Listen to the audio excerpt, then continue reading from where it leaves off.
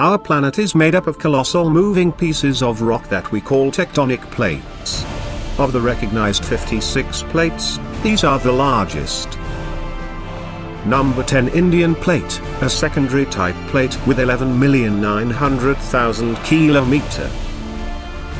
Number 9 Nazca Plate, also known as Southern America Plate. It's a secondary plate with size of 15,600,000 km.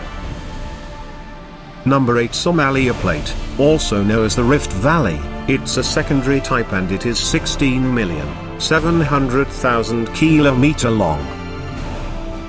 The 7 South American Plate, a primary type plate, extends to 43,600,000 km, also involved in Andes Mountains formation with Nazca Plate.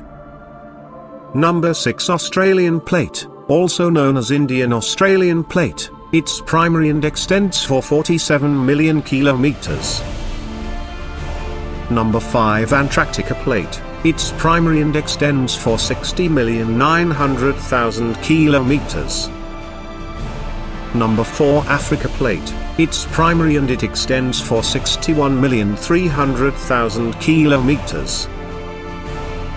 Number 3 Eurasia Plate, its primary and extends for 67,800,000 kilometers.